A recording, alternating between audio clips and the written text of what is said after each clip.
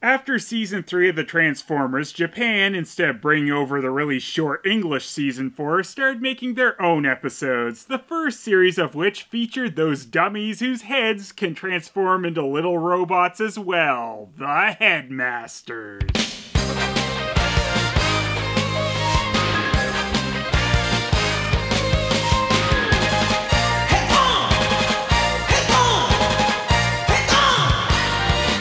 Headmasters, to me, was a series that kinda got worse and worse as it went along. When this show starts, you think it's gonna be awesome as you've got Optimus Prime back and there's characters you haven't seen for a long time showing up once again, like Hound. And there's even guys who got brutally murdered in the movie, like Prowl, dusting themselves off and returning to action. But once you get a little further into this series, most of these characters start dropping off and you're mostly left with some of the Season 3 cast and the new Headmasters guys. So, not quite as good as how the series started off, but it's still okay. However, then even Rodimus and most of his gang take off, leaving us with only the stupid Noob Masters. Oh, but they didn't get rid of everyone. They left us with Daniel and Wheelie. I'm from the Autobots first as well. I'm better than he is. Oh, hey, what do you mean you can't say that? But I'm right. You're gutless and you're scared of everything. Yes, of any previous characters, they decide to leave us with the worst of the worst. Oh, and RC also had to stay and babysit them. Yes, really. And me too. Wait, RC, I'm afraid you have to stay here. Why is that? If you come with me, who's gonna take care of Danny and Wheelie? You'd think at least this would give RC more time to shine, but then all she really does is stand around in the background, barely doing anything. Why let her be a character when we've got to see Daniel and Wheelie find new ways to be stupid every episode? And this one? They all look scary! Of course I want you to come. We're buddies, aren't we? You know how to please me, don't you? Stop talking rubbish here. I'm sure our commander is better. He's the best. Oh. Wheelie's the worst. He said it. The show was so in love with stupid Daniel and Wheelie, they even had them save Fortress Maximus during his battle with Scorponok in the finale. Seriously, I know there were some missteps in Transformers Season 3, but at least they didn't hoist this disastrous duo onto a pedestal like this. Headmasters also kind of changed some of the characters' personalities, like Scourge and Cyclonus, who have now transformed into Transformers' version of Bebop and Rocksteady. Hey, can't tell which one of you's Rodimus Prime. This is the time. You're dead meat.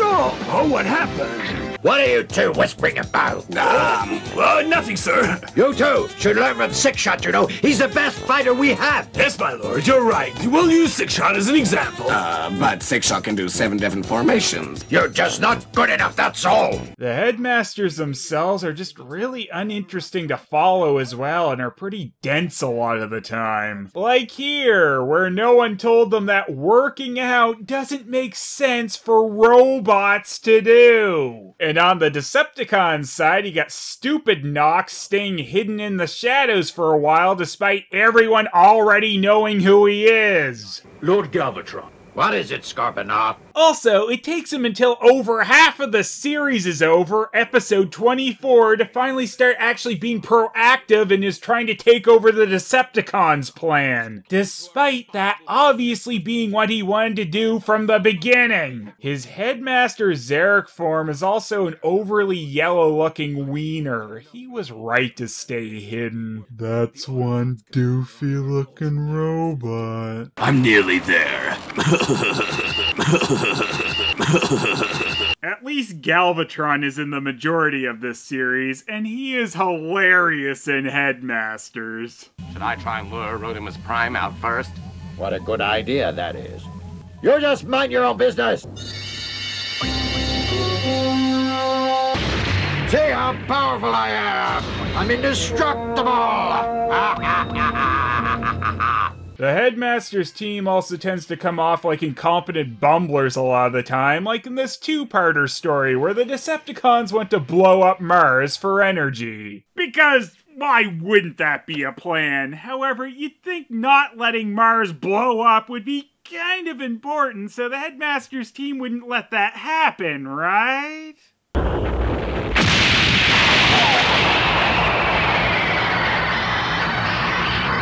And when they're not letting planetary disasters happen, they're usually finding really petty reasons to bicker with each other. You only think about fighting all the time and not the consequences. What are you talking about?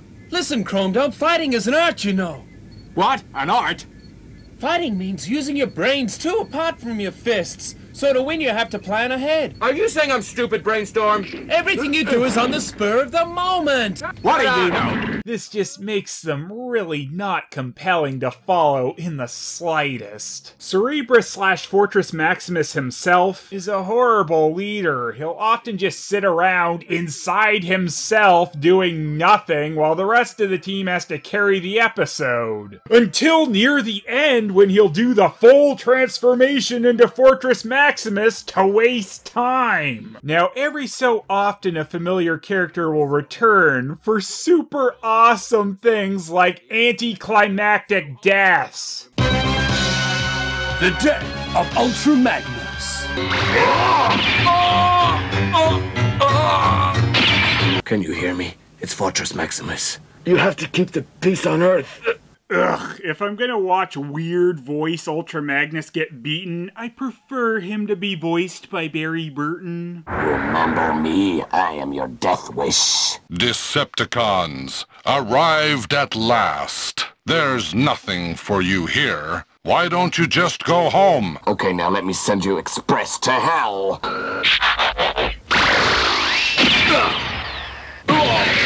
Beaten? Me? Well, there's nothing I can do now.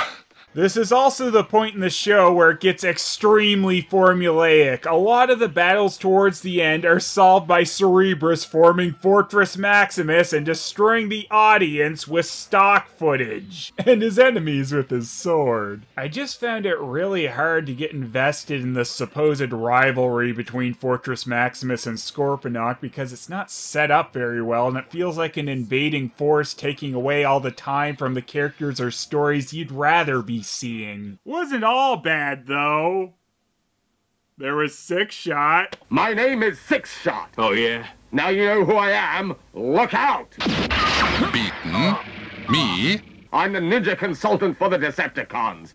Ninja consultant? I don't know. Yeah, alright. Sixshot was one of the more compelling characters in Headmasters because he had an arc, which involved defecting from the Decepticons. The Decepticons have really bad luck with their multi-changers, don't they? Guess it's sorta balanced out though, because Octane and Blitzwing both forgot they defected to the Autobots in this series. But you know what? The finale of Headmasters was less about the Autobot Headmasters as it was about Sixshot going after Scorponok.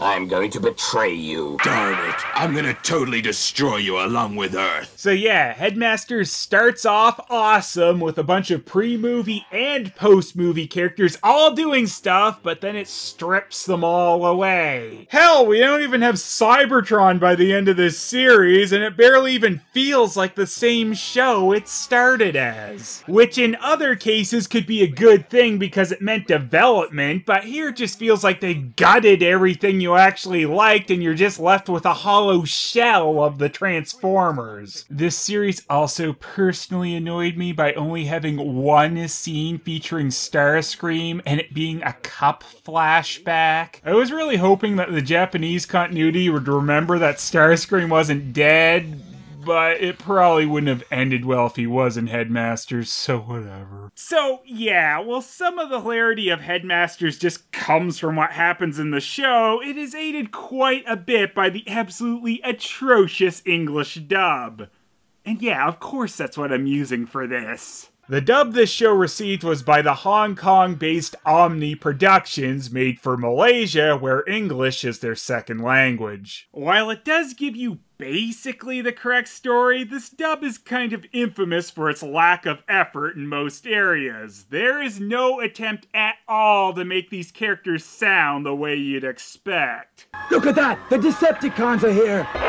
All right, then. I'll go and help the ones that are trapped. Something must have happened on Cybertron. If we release the energy from the power packs now, something might happen to the Sigma computer.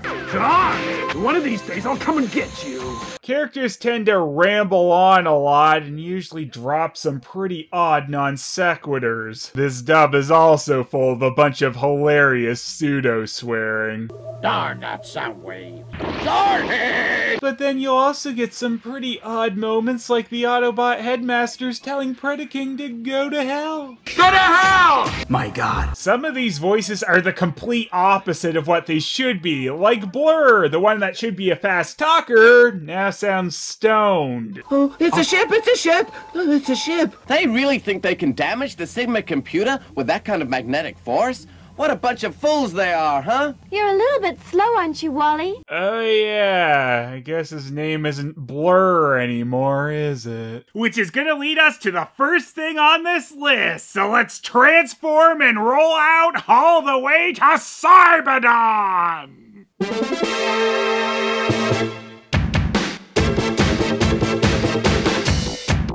Yo, bot, you like lists in your lists? Here's the funniest renames in the English dub of Headmasters. Omni Productions were very clearly at least vaguely familiar with some of the names used in English Transformers, but they ended up changing, messing up, and giving weird pronunciations to a bunch of things. One thing that always amuses me with this dub is the Transformers' home planet no longer being Cybertron. Something must have happened on Cybertron. I'll never let you get back to Cybertron. The war on Cybertron continues. This is my good old friend. He's like all of us here. He came from Cybertron. What? Cybertron? What is going on here? Who are all these weird Transformers? Oh good, Galvatron's here. He'll sort out this mess. Now is the perfect time for us to take over the computer in order to control all of Cyberdon. What? Cyberdon? I don't understand anything. Galvatron, don't count your chickens before they hatch. Chrome Dome, you're kind of a...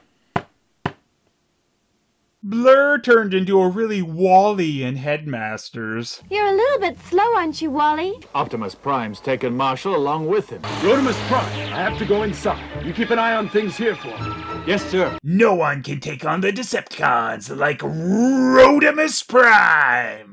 And yes, he's Rodimus Prime, even when he's actually Hot Rod in this dub. I'm Rodimus Prime. I want you to go after Rodimus Prime. Blaster got turned into... Billy and I will go to, Billy, you can start now. But funny enough, when Blaster gets rebuilt in this series, he gets upgraded to his real name. Billy's come back to life. His first mission is to collect all information on the magnetic bug. He's renamed Blaster. Well, his old real name, he's supposed to be twin cast at this point, but they're getting closer. Billy! Billy! My name's now Blaster. Don't you call me Billy anymore. Even the human characters had their names messed with. Daniel was only referred to as Danny. Danny! Danny! Oh! Oh!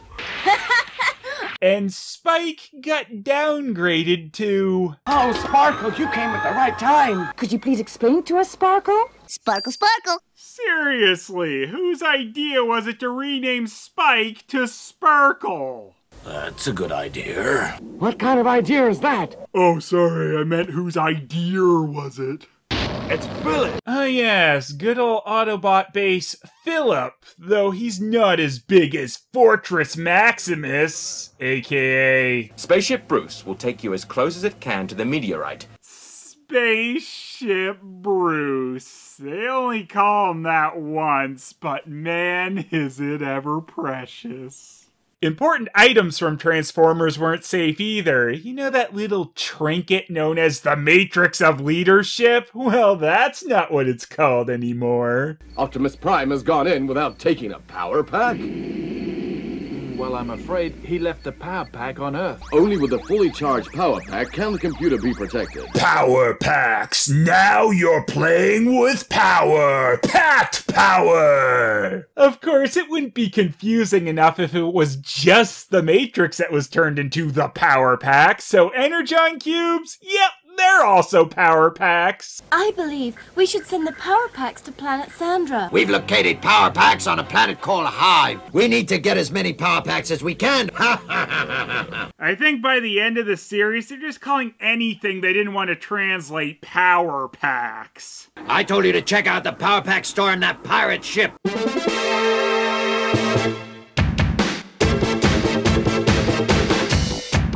There are just some moments with these really lame voices that stick out for me in particular, and I'm always amused by. The once mighty Decepticon-based Tripticon is immediately reduced to playing foil to... who else? The stars of Headmasters, Danny and Wheelie. What is it, Wheelie? Come on, Danny. We should go that way. Trust me, Danny. I've got an idea. Done. Oh, he's coming. Let's get out of here. No problem. Oh no! And so falls Tripticon, son of a bitch. Oh no!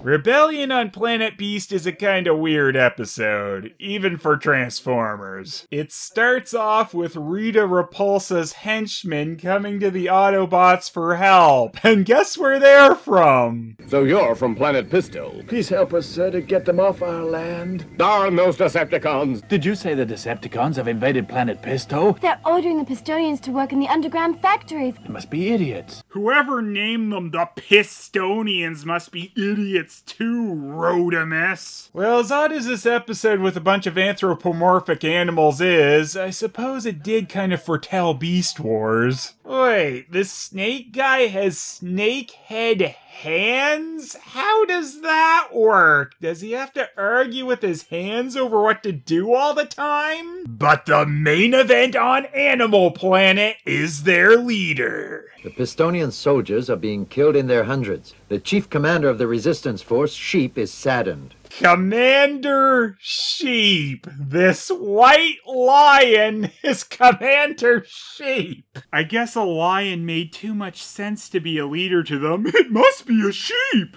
Wow, it's amazing. All right, Bad, the swamp is clear. Show us the way. This dub apparently just hates cats because the saber-toothed tiger is now Soldier Bear. Soldier Bear, can you tell us which one is the right way? From now on, everyone has to be especially careful around here. Okay. Don't give up, Sheep Commander. For one day we will know what you are. Nah, not likely. Sheep.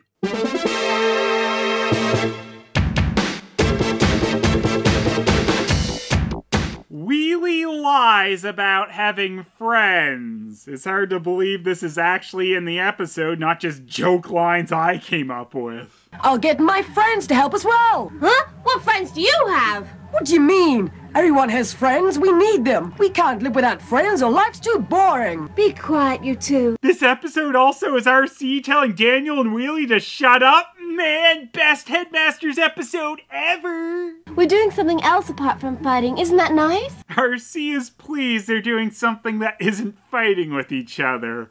Low standards around here. So, it turns out Wheelie's pretend friends are the Target Masters, and they really aren't friends, as the episode makes clear. I thought you said your friends were coming too. Did I say that? Wheelie, come on, you don't have any friends. Now tell me the truth. So these are your friends, Wheelie. What do you mean? Hey, Wheelie, did you say to him that we're good friends? I'm really sorry. Yeah, I know I should have said that you're my senior. I'm very sorry. Wheelie's a loser. Well, we always knew Daniel was the only one dumb enough to like Wheelie. The show just decided to make it extra clear for us. Me, Grimlock, no like you.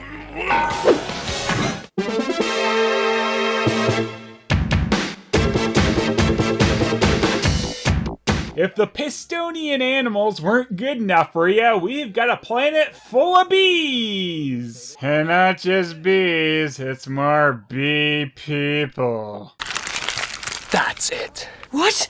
The Decepticons? We have to double our security immediately. Why do I keep getting stung by bee people episodes? And why else would the Decepticons be attacking bees but to get those Sweet, sweet honeycomb power packs. The Queen ruled from a palace, which was built over the top of the secure area where the power packs were stored. I hate power packs. I tell you, if Headmasters-style Kriya here starts mating with Galvatron to make a new bee transformer colony, I'm out. Actually, that'd be pretty funny. And better than it being about power packs. I want you to hand over all the power packs you have. I will not do as you say. What's that? The power packs belong to us. Attack! Wait! Galvatron! You haven't asked me yet whether I'll let you take them! Darn Autobots. I know I won't be able to make it. What are you talking about? You're gonna be okay. Till all are dumb.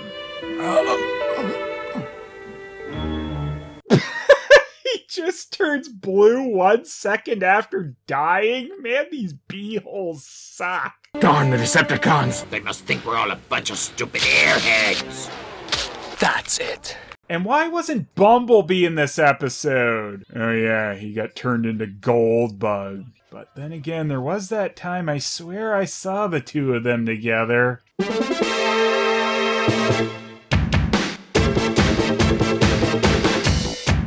This is one of those moments that's kind of extra funny when you really think about how pointless it was. While the Combiners do kind of frequent the backgrounds of a lot of battles in Headmasters, this is one of the few scenes that actually features Bruticus, and one of the times Predaking actually gets to do something slightly better than punching air. In the Atlantic, something is about to happen.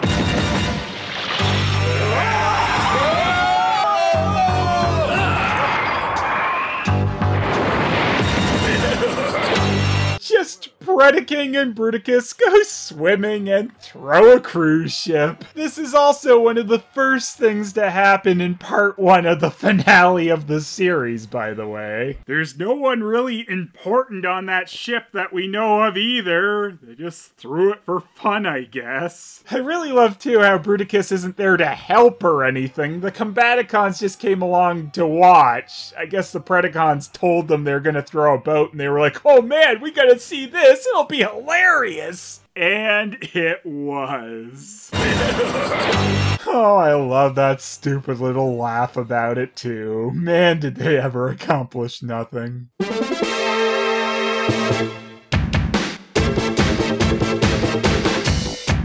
I kinda saved one name change for later because it's the best of the worst. One thing Headmasters tried to do was actually give a good battle between Soundwave and Blaster. One that didn't involve Soundwave running a nightclub. We'll find out who's gonna win. Just give me your best shot.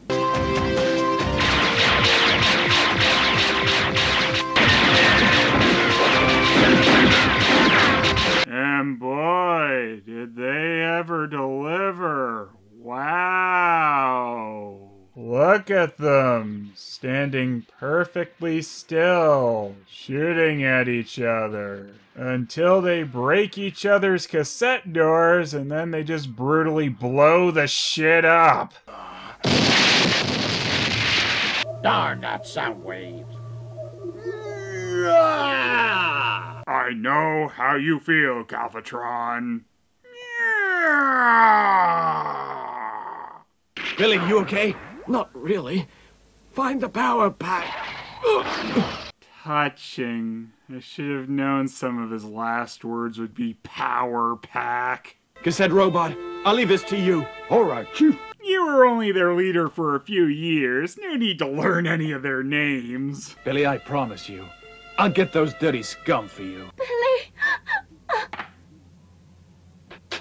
Using Blaster's corpse to play music at his own funeral is kinda messed up there, Wheelie. So there's a big funeral for both Transformers, and the cassettes on both sides are all sad, and they stay dead for a whopping 1 episode before they return as repaints. Well, to be fair, there was some minor retooling as well, because they can now hold 2 tapes at once. Galvatron has reused some of Soundwave's parts, along with some other new parts, and has reconstructed another Soundwave, and renamed him New Soundwave. That new Megatron is a genius. Catch the wave, New Soundwave! Hopefully he goes over better than New Coke. It's been a while. It's been a while, indeed, Soundwave.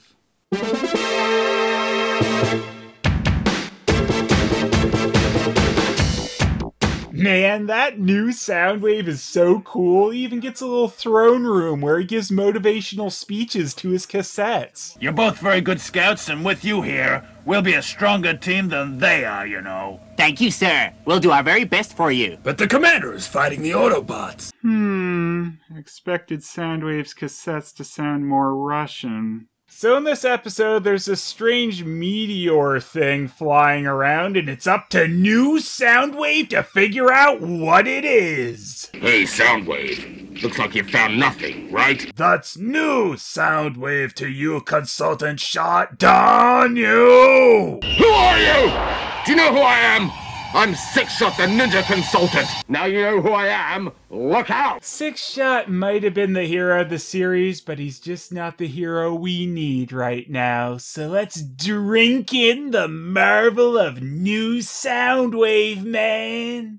Who are you? What do you want? Are you a human being? That's a very strange inquiry for a UFO, New Soundwave, especially coming from an alien transforming robot. Well, New Soundwave might not be quite the genius at work regular Soundwave was, but after wondering if that UFO was a human being, it's time for some new style action. Ugh! No! Oh, that hurts! Oh my goodness! He fell flat on his face. Guess no one wanted to catch the wave.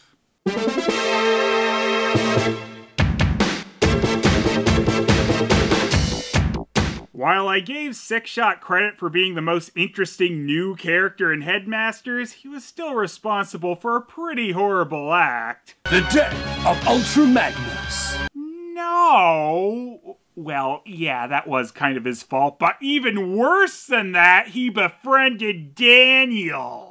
Yes, stupid Dunny boy had to get his stink on absolutely everything in Headmasters, so he is the first to become buddies with Six Shot when he decides the Decepticons kinda suck now that they're led by the giant yellow head. What about Six Shot? Never mind him. I've always wanted to get rid of him anyway. Six Shot even gives Danny some wonderful survival skill advice, like eat all the lovely bricks your mother made for you. Eat him up quickly. I don't feel like eating. You have to eat, you know.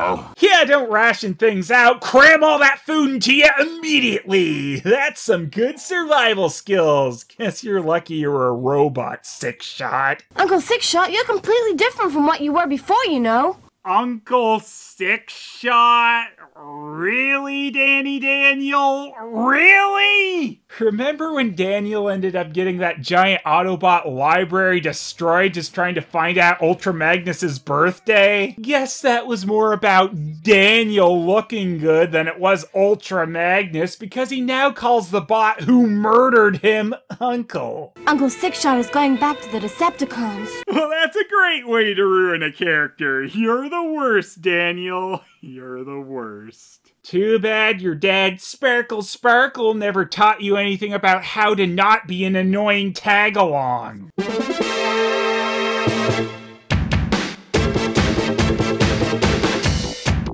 Well, this one's a quickie. Unfortunately for Fortress Maximus, I suppose. What's happened to the Headmasters? Fortress Maximus has come himself. Well, you heard it here, folks. Fortress Maximus has come himself. And I don't know why Scorponok knows that, or takes such joy out of it.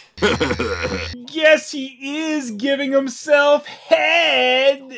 As in he's a head sitting on a desk inside himself. Don't be gross, guys. Fortress Maximus has come himself. Huh, yeah, never mind. This is also partly why Fortress Maximus is a crap leader. Cerebrus's transformation is completely useless for anything besides being Fortress Maximus's head, so he never goes anywhere. He just sits around and, Fortress Maximus has come himself. Yeah, and we'll all come ourselves next time for the top 10 funniest Headmasters moments.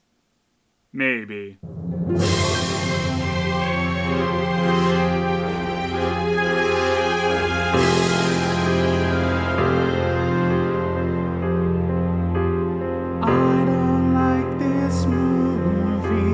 Doesn't seem too friendly. These monsters seem so fake. My nerves, they're gonna break. Please don't let me down. You need to be around to grab that running one up and blast that scene a new one.